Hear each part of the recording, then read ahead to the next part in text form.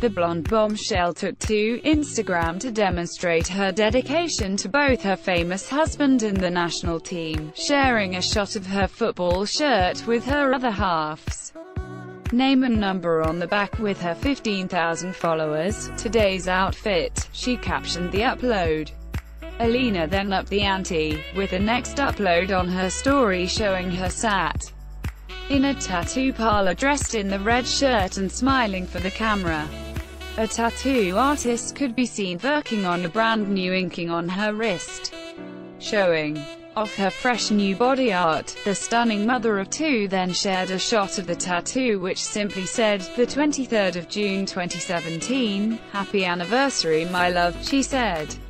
The timestamp on the upload showed her in the tattoo parlor less than half an hour before she could be seen sporting Denmark's colors in the stands at the Luzhniki Stadium in Russia.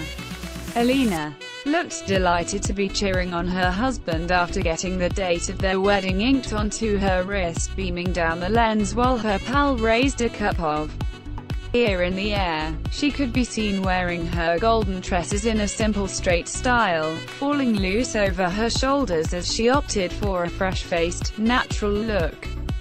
For the match, she only jetted out to Russia yesterday, sharing a video of the view from her aeroplane window on Instagram.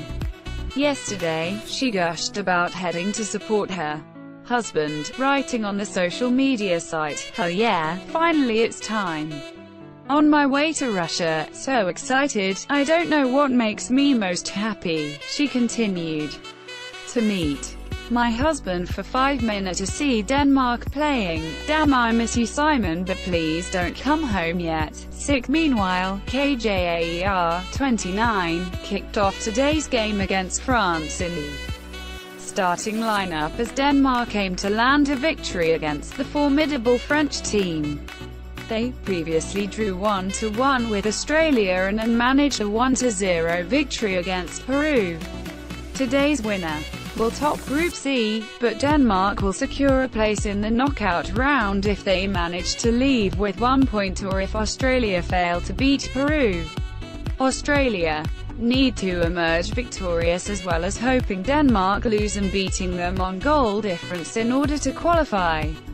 The group winner will go up against the runner-up of Group D in the next round, while the runner-up will play Group D winners Croatia.